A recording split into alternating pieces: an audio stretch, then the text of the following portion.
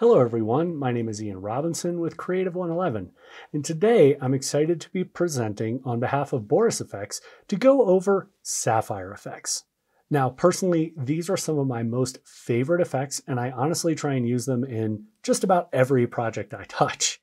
But let's go ahead and get started actually talking about the effects. We have a lot of different things to cover, so let's get started. First off, you'll notice in my project here, I have three compositions: a background comp, a text comp, and a finished comp. We're going to go ahead and start with the 03 finished composition, and I'll press the spacebar to show you a preview of the project we'll be building over the next two movies. Now, this is a rendered 3D piece of text that says Gamma in kind of a logo style, and then the background is generated just on a black solid using one of the over 270 effects and over 3,000 presets that are available in Sapphire. So I'm going to go ahead and press the spacebar to stop playback so we can actually look at how these effects are layered into this finished project. If I select my black solid here and press E to reveal the effects, you can see I have this effect that's called S effect, which is Sapphire effect. Now, I'll get into what S effects are a little while later, but I just want you to know that they're there. Now, the way most people get started actually playing around with Sapphire effects are by using the individual presets for an effect. So if I go ahead and select this layer 5 and press E, you notice I have a drop shadow that's applied. That's just helping this kind of pop off the background there a little bit. You can see when I toggle it off and on. And if I select this next layer of rendered elements, I have what's called Ultra Glow. And if I move to a more colorful frame in the project and toggle that off and on, you can see it's applying a nice blue glow to some of the different highlight areas. Now, how that glow works and different ways that that interacts with the lighter and darker pixels will be determined by the effect, but more specifically, the preset that we'll start with. So let's actually look at how to generate a background. So I'm going to go to the 01 background composition, and I'll select the background start layer because it has no effects. If I go to the effect controls, you can see I have no effects. Now, let's go to the right side of the After Effects interface to the Effects and Presets panel. If you don't see this panel, I want you to double click on the word Standard here and reset your workspace to the standard workspace. Then you should see Effects and Presets. I simply typed S underscore in the search field, and that'll bring up all of the different Sapphire effects. So first thing to note, all of the effects are organized into groups based on the kind of effect. So if I want to make an adjustment to something, there's the Adjust group. Everything is pretty straightforward. There's Blur and Sharpen, there's Builder, which we'll get to, there's Composite, Distort, Lighting, Render, Stylized, Time, and Transition effects. Now, for the background, I want to actually render something. So I'm going to open up the Render group here, and as you can see, I have a ton of different Sapphire effects that I could use to actually render something. Now, just to kind of play with something a little dynamic, I'm going to go here and double click on S Sparkles. Since I already had layer 3 selected, when I double clicked on the effect, it automatically applied the effect to the selected layer and loaded up the effect controls in the Effect Controls panel. Now, this may look straightforward like any other typical effect, where I can go in and make adjustments to each of the different parameters. For example, if I didn't want the density of these sparkles to be here, I could decrease that just by clicking and dragging on the individual parameter. But you notice right here, I'm not really getting much feedback in terms of what things are going to look like other than the final result. So what I want to do is look at the presets, and there are a ton of presets. So I'm going to go up here and I'll choose Load Preset. When I load the preset, you'll notice it pops up in the Sapphire preset browser. And in here under S Sparkles, you can see there are a ton of presets that I could start with.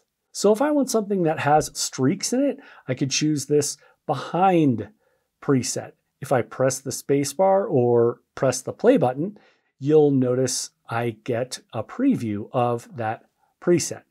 Now, Right here, I want you to notice in the preset browser, there is a drop down in the middle, kind of in the upper right section of the previews here. And if I click on that, I can preview on the source or I can preview on black. Now, it just so happens I have a black layer solid, so that is going to look exactly the same. But I can also preview on a sample where it loads up a piece of sample footage. So if you were layering something on top of footage, like in a dream, I wanted to create a dream sequence, I could choose this in a dream one, and now I get a preview as to what it would look like on footage. Now, in this instance, I don't necessarily need that, so I'm going to go ahead and say preview on source, which happens to be black. Let's say I actually want to choose this glittering embers. I think this kind of looks cool. Let's see how this animates. I'll go ahead and press play, and you'll notice here as it's playing, I get a general idea as to what this looks like, and this looks pretty good. So I want to apply this. I can come down here to the lower right corner and choose load. So that's going to load this preset into the effect here in my effect controls panel. Now, once you've applied a preset, that doesn't necessarily mean you can't go back and change your mind. So in this instance, I want to choose a different sparkles preset. To do that, I'll go up to the load preset button in the top of the effect controls panel and just click on that.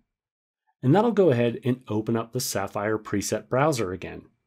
So if I scroll down, I want to apply the strips of blue preset. So I'll just click on that and choose load. And you'll notice here, now I have a new preset. In the effect controls panel, I still only have one effect applied. This is just yet another preset. Now, to make adjustments to this preset, just like any other effect in After Effects, I can scrub on these parameters in the effect controls panel. And if I go to the left side of the effect controls panel, you'll notice I have these little arrows. So I'm going to click the arrow next to size details. And you notice I have a whole bunch of different details that I can change in regards to the size. Now I could make those changes here in the effect controls panel, or I can make dynamic changes right here in the composition panel by hovering over any of these lines. So I'm going to hover over the middle line first. And notice when I do that, if you look in the info panel in the upper right-hand corner of After Effects, you'll see Sapphire Size widget.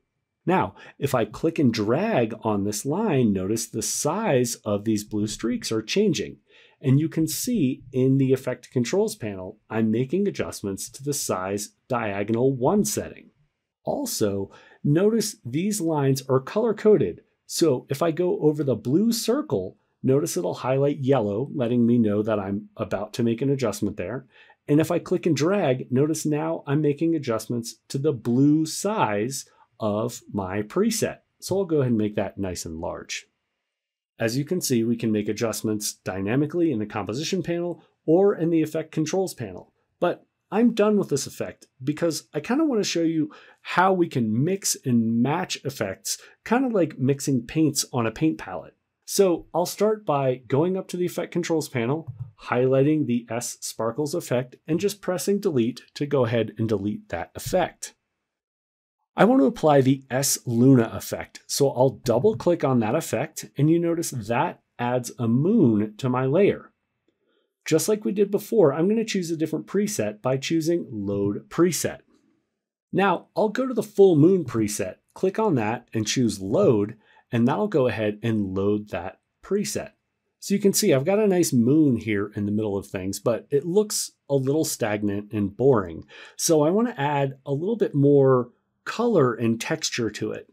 If we look over here, I have Sparkles Color, I have S Texture Chroma Spiral. Let's go ahead and apply that. I'll double click on that effect in the Effects and Presets panel, and that will go ahead and apply that effect. Now in the Effect Controls panel, if I scroll up and down, you can see first I have the S Luna effect applied, and then on top of that, I have the Texture Chroma Spiral applied. Now I can't really see the previous effect, so I need to change how things are combined. So I'm going to go to the Combine dropdown and change it from Texture Only to Screen. Okay, that looks pretty good, but let's see what Overlay looks like. That's much better. I'm getting these interesting highlights, colorful highlights, over top of my moon. So as you can see, I've kind of blended things together and made some adjustments.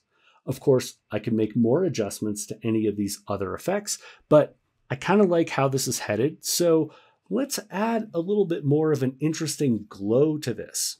Now we'll go to the Effects and Presets panel and scroll up, and let's add S Ultra Glow. So I'll just double click on that effect to add the glow. And once again, I want to go up and choose Load Preset. Now, notice since I have preview on source here, it's showing me the end result of everything.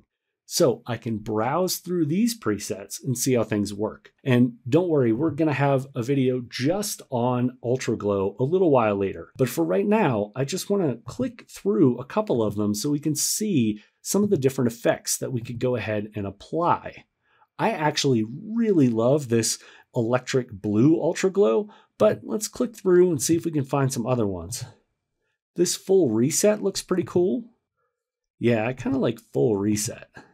Or this Ultra Glow effect, which is called Magic Mist. That's kind of cool. Let's choose Magic Mist and choose Load.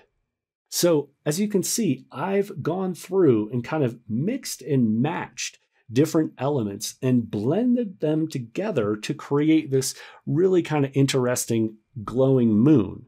So as you can see, once you've taken multiple effects and multiple presets, you can blend them together to create something a little bit more interesting in your scene. Now, the fun really begins when you get into S effects. Let's go ahead and delete everything that we've applied so far. So I'll just collapse all of those effects and highlight all of them and just press delete. And let's go to the S effect. There we go, S effect, and I'll double click to go ahead and load that, and it doesn't look like much has happened. But don't worry, we're gonna go ahead and load up a preset. And this is where the fun really begins with the presets, because I'm back in the Sapphire preset browser, but unlike the presets for each individual effect, I now have groups of effects based on the kind of effect that I actually want to create. So for example, if I was trying to create a background, I could double click on the background group. And when I open up the background group, you'll notice I have a ton of other background effects that are already set up and ready for me to use. So I can simply scroll through these different effects to see what they look like. And you may notice some of these effects are black. And that's just because it took a second to load, but if you notice here under a touch of, that isn't really much of an effect. But if I go to my preview options again, I can say preview on sample, and it'll go ahead and load up individual samples so I can see a little more clearly what it is that each of the effects does. So I'll just scroll down here and notice if I wanted a bokeh effect, I could simply click on that and press play. And it'll go ahead and give me a preview of how that bokeh is actually going to go ahead and look when I load it into my project. Now, I'll stop playback here because these groups were grouped according to, whatever it was that I was looking for. If I just click on groups again, it's going to take me back to the overarching groups of effects. So for example, if I just wanted to create some artistic effects on video, I could open that up and you can see all of these different elements that have been applied here. Now, I'm going to go back to groups here just by clicking on that because I can also go to builder effects. And in here are a bunch of layered effects that have already been pre-built that I could use to start with whatever my project is going to be. Let me go to my groups here and I'll search for gradient. Now in my groups, I have fruit slices, which believe it or not, this is what I use to actually create the animated snowflake background. So I'm going to go ahead and load that into my project by selecting it and then going under load. When I do that, it'll go ahead and load that effect up here into my effect controls panel. And here under S effect, you notice that I have gradient multi that's been applied.